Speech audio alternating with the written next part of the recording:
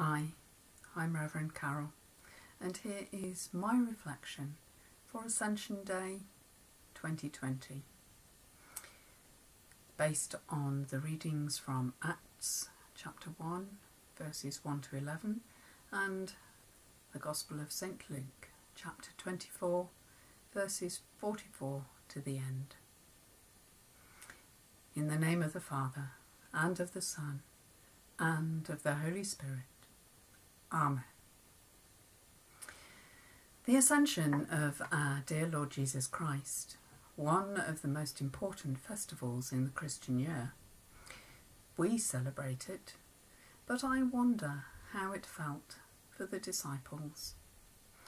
I imagine the feelings of woe, despite the Gospel accounts saying that they returned to Jerusalem with joy. For them, this was a second bereavement, grief at the loss of the same person twice within just a few weeks. That surely doesn't happen very often in real life. But there was also joy, for Jesus was sending an advocate from God in his place, though they knew not, nor had any real understanding of what or whom that power from on high might be. And joy that Jesus had said that he would return. If you see St. Luke chapter 21, verse 27.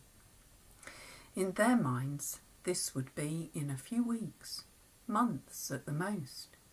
They had no idea Jesus would apparently not return in their lifetimes.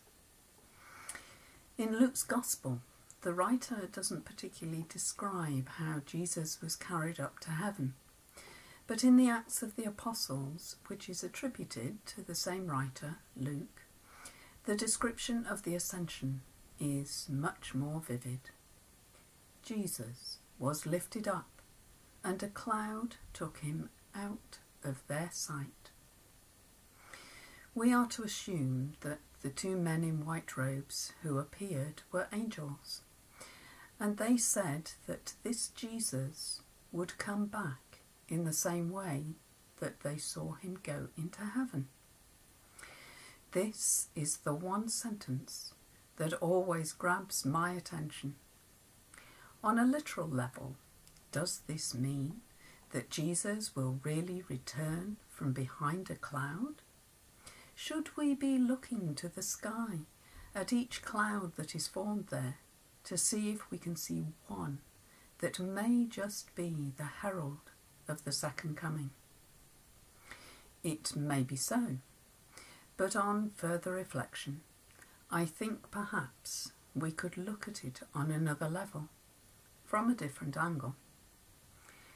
The cloud could be a metaphor for the veil that continually hides Jesus from our view.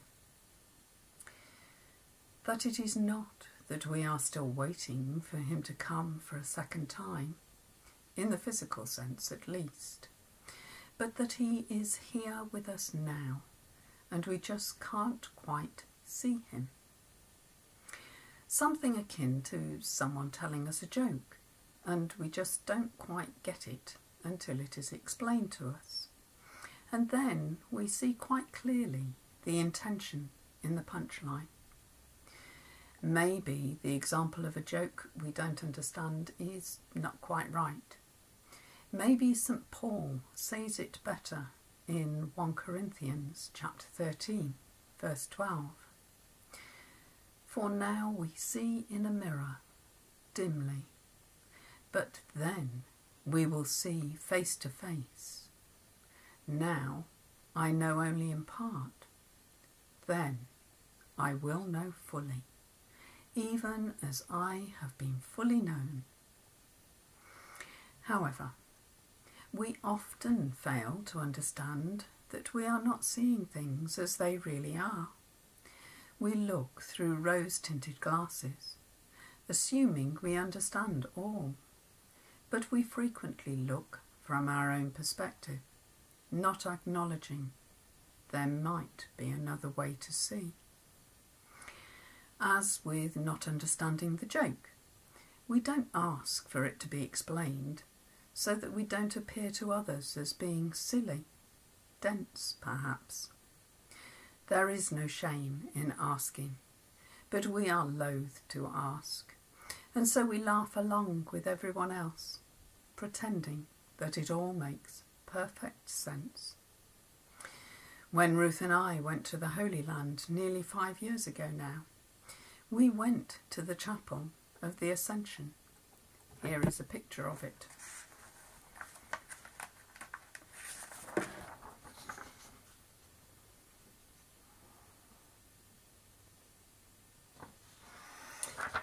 The exact spot Jesus is believed to have ascended from. Inside is a piece of stone with an indent, which is supposedly the footprint of Jesus as he left this earth on his ascension back to be with his Father. This is what it looks like.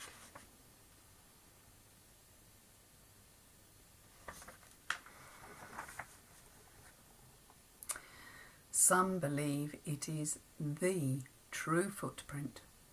Others are more sceptical. Is this a case of seeing dimly? The public cemetery outside Jerusalem is just down the road from the Chapel of the Ascension, and a lot of Jewish Christians are buried there.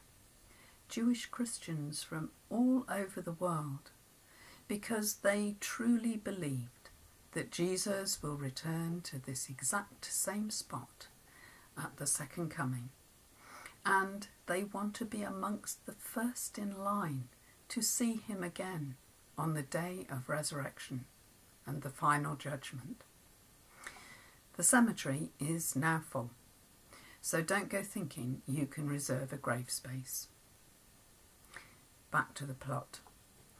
The disciples returned to Jerusalem to wait for the advocate, something we will hear more about in a couple of weeks when we celebrate Pentecost. In the meantime, as we are also disciples of Christ, let us ask, through the power of the Holy Spirit that came to us in our baptism, for courage to go out and show the love of God to all we encounter. In a lot of situations, actions can speak much louder than words. Currently, perhaps helping our isolated neighbours by doing some shopping for them. You know the sort of thing. Our kindness and generosity is showing through our actions that the love of God in Jesus is with us all now, even if through our dimly lit sight we cannot see him. Jesus has ascended into heaven to sit at the right hand of the Father, but he is also with us now. We don't have to look to the skies for that special cloud. Jesus is here and accompanies us on our journey through life now. And when we finally understand that Jesus is in everyone we meet, then the veil will be lifted and we will see clearly the kingdom of heaven, rather than only the glimpses we see now and then. Amen.